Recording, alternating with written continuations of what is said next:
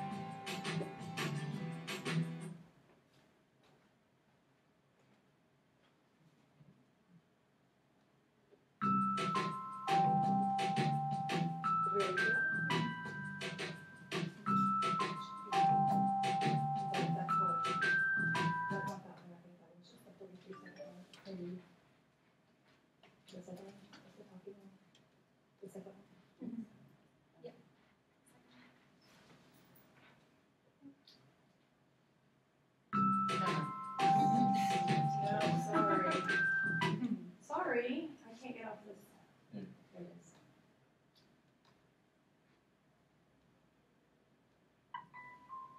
Education is vital. It enriches our lives, sustains our communities, and helps us grow into the future. At least, that's the idea. Truth is, education as we know it is failing millions around the world. Take Tando, for example. He's a bright kid with big dreams, but the education he's getting is holding him back. You see, Tando's school can't afford the latest learning materials, so he has to work with textbooks that are completely outdated. To make matters worse, Tando's teacher is also left using outdated information, often without even realizing it. And even if he manages to overcome this and gets into college, the cost of all the lessons, books, and notes he needs will land Tando in a pile of debt. It's not just Tando. This situation is being replayed in schools and colleges all around the world. much for education for all. So how can we fix things? The answer lies in open education. Open education is a global movement that aims to bring quality education to teachers and students everywhere. The basic idea is to put top-notch learning materials on the web that anyone can access for free.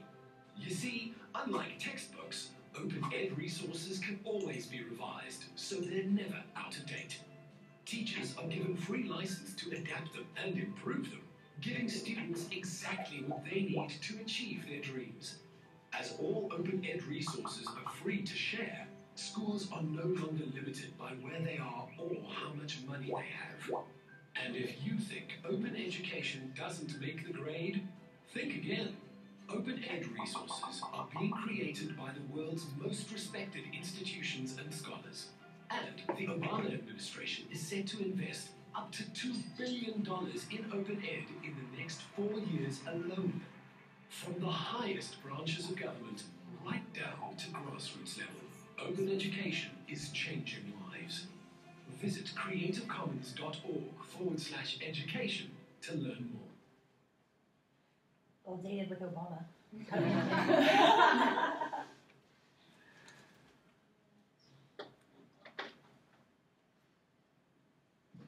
Okay, so that's just to give you an overview. Okay, so, and I'm sorry, I meant to kind of introduce us a little bit. I'm Debbie, I teach at Spring Branch Middle School, and this is Mindy, and Mindy, I'm sorry, where do you teach? I'm here at Alma Heights High School. Yes, and English. And this is Blakely. I teach at Smithson Valley, and I'll be moving over to Seguin ISD because I just got a job as a librarian. And we are all in library school, and so we were doing a presentation, and so we've been working together on this. I'm sorry, I'm going a little bit backwards here. All right, so they gave a little bit of an intro to what that is. Written on your document right here is a definition of open educational resources. They're teaching, learning, and research resources that reside in the public domain or have been released under an intellectual property license that prevents their free use and repurposing. OER includes full courses, course materials, modules, textbooks, streaming videos, and so forth. Something that's important to remember about OERs is it's not just that they're free, it's how you can use them and reuse them. That's the important part. Well, the free is nice too. There are different types of licenses, and we are introducing this to you as a person who's looking for other people's materials. You, though, can feel free when you are making something and want to share it. It is very, very easy to get a license. It's a couple of clicks on the computer to get a license. But we're going to actually show you how you can tell if a resource is an OER. So I've just done a couple of screenshots. I found a couple of examples. This is a website called Merlot, like the wine, Merlot, and all I did is I went to the very bottom of that website, and this is what you will see. It'll have these little symbols just like you saw in the video.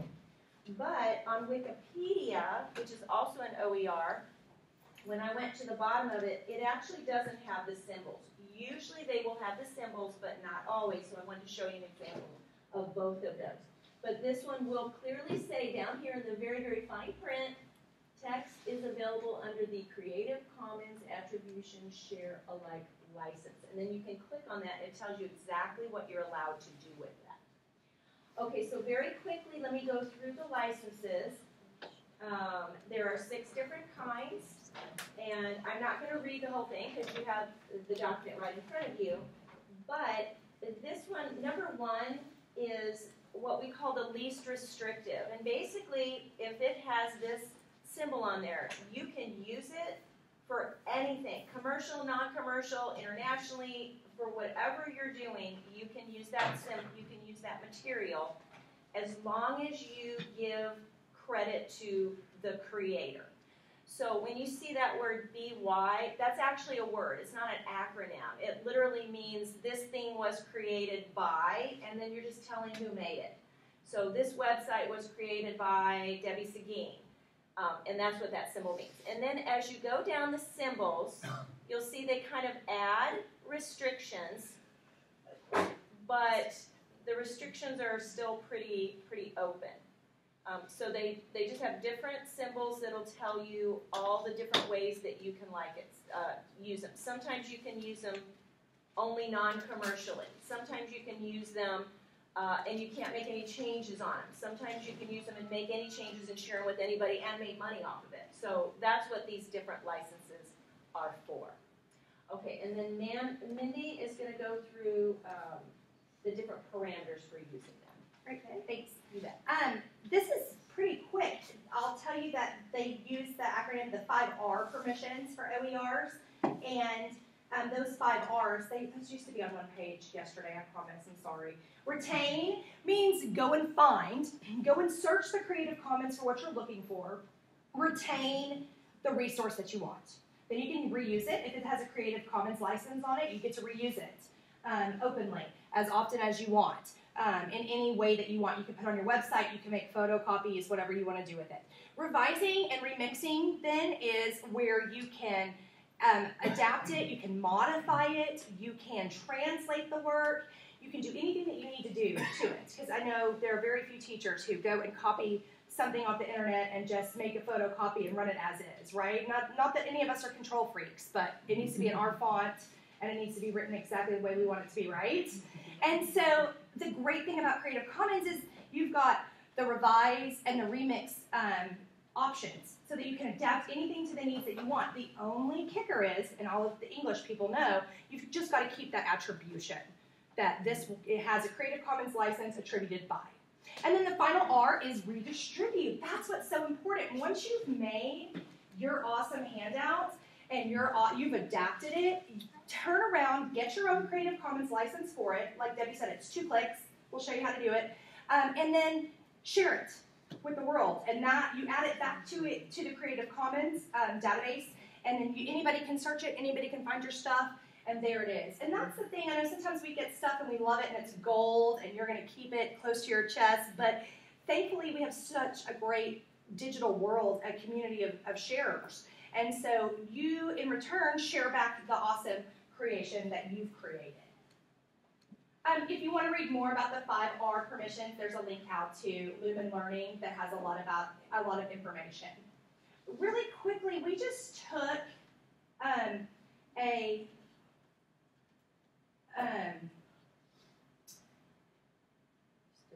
document from the web. I'm sorry, I'm missing the screen.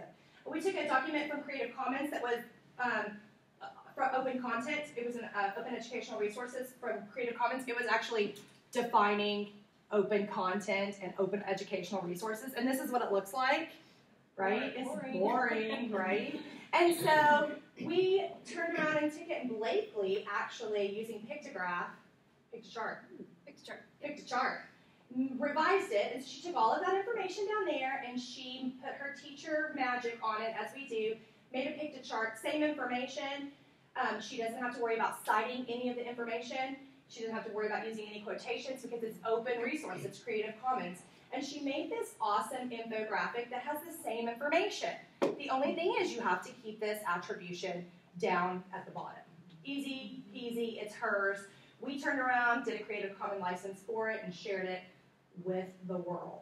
The final step is to redistribute. Once you're ready to redistribute your resource, and you simply go to creativecommons.org. Why doesn't everybody go to Creative Commons right now and just see what the website looks like? There's a lot to do here. You can either click that link. That link takes you here. If you want to go to this, up here you use and remix it. That's where you do the search. But here you do share your work. And then you choose the license that you want. I would say just keep the most broad license, unless you're really trying to start a business where you're going to make a lot of money off of teachers and creating resources and going and presenting. We should do that. I don't know why we don't all come up with a business plan and go and share all of our stuff. But if you're not going to do that, if you're just sharing it for teachers to use in the classroom, you probably want to choose the least restrictive license, which was that first one, that international license, and that allows people to do whatever they want. Pick your license. It takes 2 clicks. Then you literally will have your work, and you will have a Creative Commons image, did you have to copy paste lately that image? Yeah, so you can get it. It'll give you an HTML code. So if you're putting it on your website, you can embed the code and the image will show up there. And then this is what it looks like. But this one here is, because it's a doc and not a website, you just copy and paste it. Okay, and that's about the 5 R's. Be sure you redistribute and share. That's what's important to the teachers of the world. And you can share via whatever platform you want. They give you lots of options here if you're a YouTube or a Vimeo or whatever you like, Flickr. All right, and I'll turn it over to Blakely, getting ready to search. Okay, so this first image is how to search for these resources, and they give you the example using Creative Commons, which was the website. But there's a lot of websites that you can go to look for these OER resources. So I'm going to go through some of those. There's some videos that you can watch, but down here I've chosen 4 websites that I personally went through myself to kind of test them out and see how easy it was and what the advantages and disadvantages were of using those. So the OERcommons.org, that is a very comprehensive site. There are a lot of materials out there that are not just for high school or not just for primary. They're post-secondary. So there's a ton of materials out there, a lot of information. The only disadvantage is you really have to have time to search through it. Okay, so if you're looking for something quickly, that might not be the best thing, but if you're planning ahead, a unit, that's a really good one to go into. And just make sure that you know what topic you are looking for, because you have to be pretty specific in order to get what you need. The second one, and this one I've actually used in my classroom a lot this year, is Common Lit. And that was developed by someone actually that went to New Braunfels High School. And she developed this open educational resource. This is really good for English and history classes because it gives you readings with questions that are associated with them.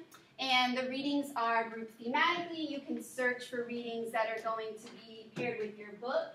It has YA fiction in there, so you know the the Diary of a Part-Time Indian is in there. You can look for Romeo and Juliet classics are in there, and it'll give you readings such as poems, updated news articles, all that kind of stuff that you can put with that. The only disadvantage is you can't go in there and change the questions yourself. You'll have to create a new document and adjust them, and just be careful because while it is an open educational resources, there are some restrictions with the copyright with the images and the text itself, so you need to make sure you cite those.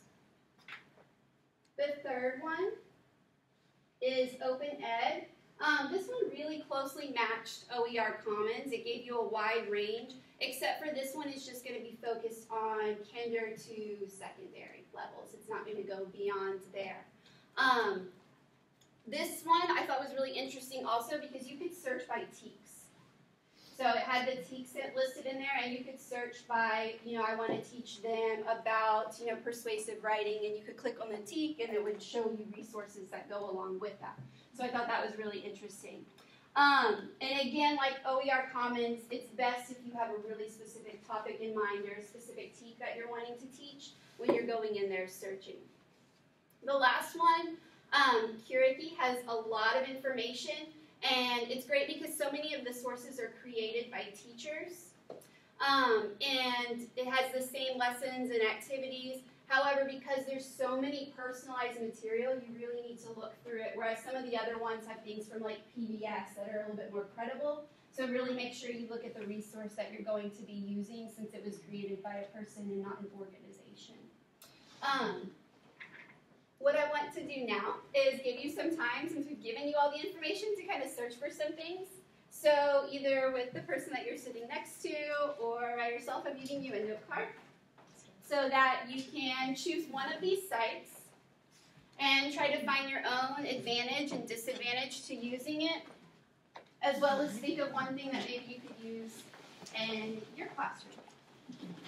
For example, I know this year I used Creative Commons as Common Lit, as a station, and the kids could, once they got to that station in their group, they would go through the Common Lit and pull up the theme, tragedy, and their group would pick one article to read together. So giving them that choice and including the technology, but they're still reading.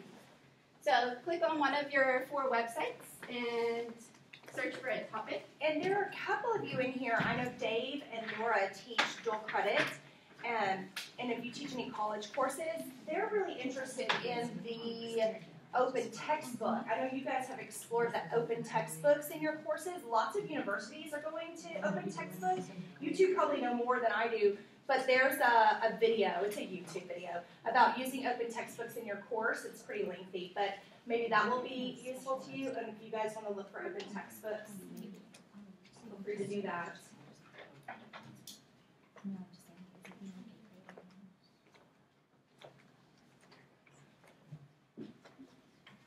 And if you have any feedback about any of the sites, if you're able to go on at least 2 or 3 of them, it would be helpful to everybody if you just gave some feedback about which you thought was easier to use and whether you thought the benefits and the disadvantages that you can see those.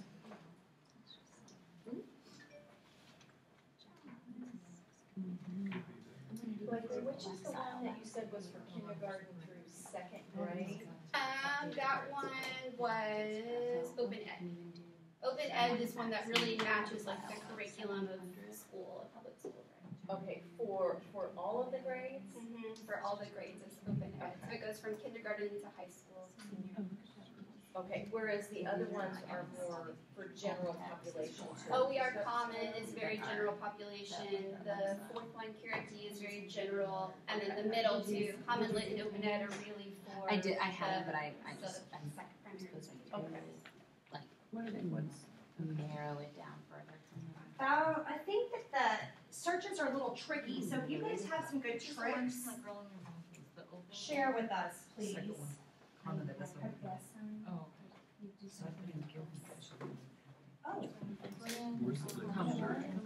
This is neat. That's all I see are Try that. Somebody teaches you sign in there. all the 6th grade. Make it. So like Common Lit, you have a lot of people on it, you go to the library. For 8th graders.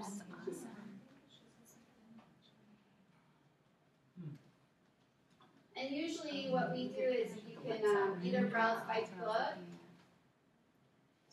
and the books are there, you can search them, but let's say you're doing 1984. It'll give you the text, it'll give you, some of them will provide Lexile levels. That's really helpful when giving kids choices and you have all sorts of levels in your classroom. You can kind of see how difficult it is, or you can say, hey, how about you choose these two, one of those. It tells you the grade level, and you've got up-to-date articles, and you have ones by Kurt Vonnegut, ABC News, sometimes they have some NPR on there.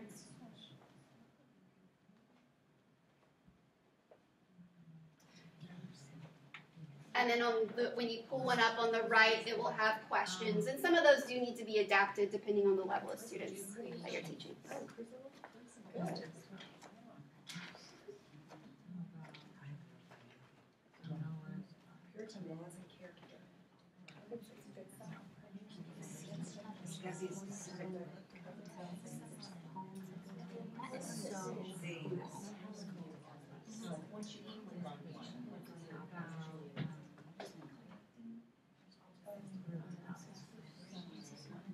And then in London, if you have a book or something and you want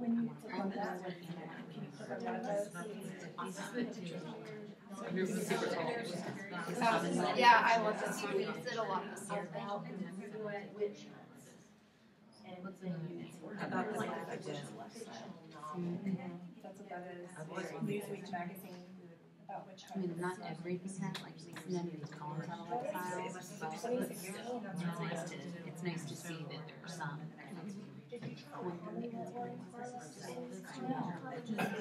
think there's, scroll down over here, there's more ways to, I feel like more like to refine your search for Common Lit. standards. 4th grade to You could say I use one. upper primary. To high school. So we can search that now. Poems. Have you found John? Beloved? I think those are reading. And I think they said they were going to be adding stuff, but this is really, that website's really new. I like it. How did you know it was somebody from the Broncos? It was in the news and everything. Yeah, it was. In our face. I wonder if it's a Common Core. Probably must be. Which, there are ways to cross connect. And they're like much more updated than your and then you don't have to search site. This Common Lit website also, if you are a campus where they're really pushing collaboration across the core courses, this is a really good one to do that. Let's say you're doing a novel on Fahrenheit 451. You can click on that, find that in Common Lit, and then click on that, and it will have something that's nonfiction to compare with that. Might be science, might be social studies, but something that you can collaborate with across the curriculum. They say it's really new and they're adding. You do open ed on the Wikipedia. Open ed source, so I'm sure throughout the year it'll be the. What do you use? Me, open ed, I start with Creative Commons and then the open ed. Here's the open. Yeah, this is really cool. And then put your search in. So it's you reading design.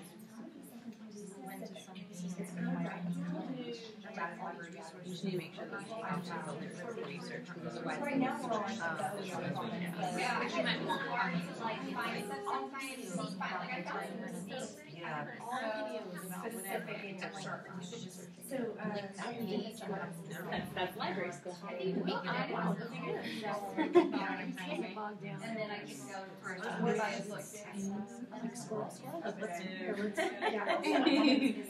That's why I have to have summer so that I can squirrel and I don't get things done. So if I wanted to find something, say, special ed, in this, or well, Common Lit is all about matching passages to novels. So, but if you wanted, let's go back to our this one here, and let's go to just the OER comments and see what we click on. Now we need. And are you talking about information about it or something for students that are dyslexic? Like a class. Just if it comes up.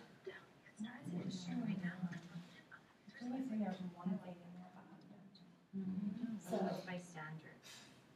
See, like Deb hit the nail on the head. The first stuff you're going to get is information about dyslexia as opposed to. See what you find. Although it'll have, like here, it'll have teaching strategies. So that can give you some information on what would be.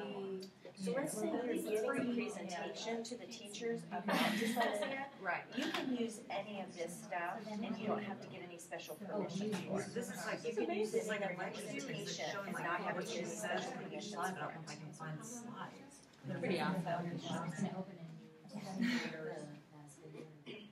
Yeah.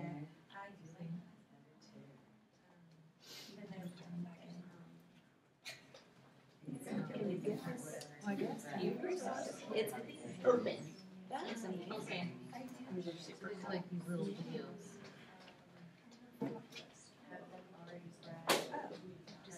Oh, please do. Here, look, I can stand and ask somebody and look like I'm helping. So let's say you look at your teaching strategies and Okay. Would anyone like to share one of the sites that they looked on and some advantages and disadvantages you saw, or even something that maybe you would like to, how you could use it in your classroom? Yes. So I really like the Common Lit and wish I would have known about it before. And I like how it paired things for novels, which is really cool. I think that the level of the reading, when you click on 9th to 10th grade, seems to be a little bit too advanced for some 9th to 10th graders. But that just allows you to then go to a different level. And I was thinking, well, what you could do is for the kids that are higher, you can have them read different things. And then it would really give you the opportunity to differentiate, and then you could do one of the things where they pair and share or something like that, where they meet their own reading level, but then at the same time they're able to then share what they have learned, and then you can hear from lots of people about what the different things they read too, because you have so many different texts. So I really like that. Yes.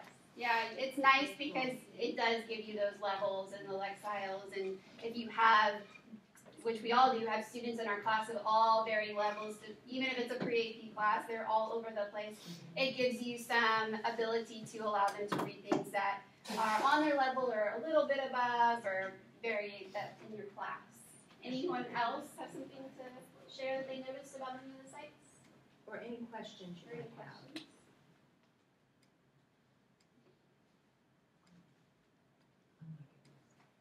They got it in 30 minutes. We just wow. Yeah. Any sharing? Tell us some cool things you found, or something you liked, or one site you thought was better than the other, or one that you thought was worse than the other. I just asked Mindy about what she uses, and I teach Huckleberry Finn every year, and I'm like, oh, I'm so tired, I want something new. But I just found this site that's got like lots of pictures, some primary sources, some essays, and then it even has links to other materials. So this is definitely something I'm going to explore further. Nice. Is that the open? You went with the OER Commons? Yeah, OER Commons. Yeah, it's nice because it seems like, I've been teaching 9th grade for 9 years, and it seems like Google always pulls up the same exact things every single year. And then when I went on here and was searching for stuff, it actually had some new material that I could use. So like you said, to teach, you're teaching the same book, but use something a little bit more updated and fresh. Yeah.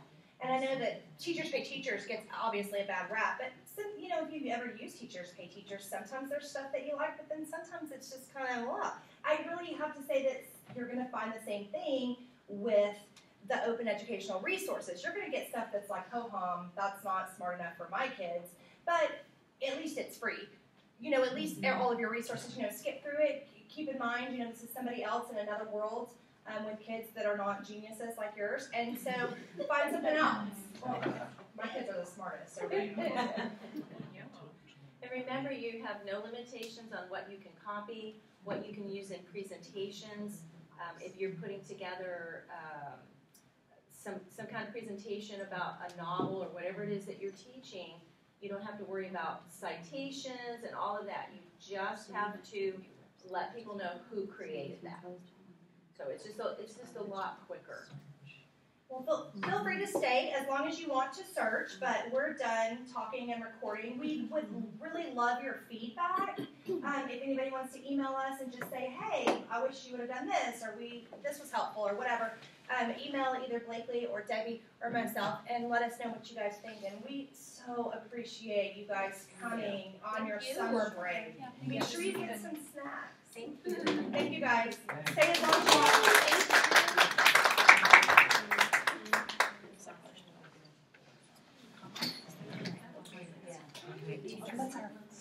Sorry. Perfection.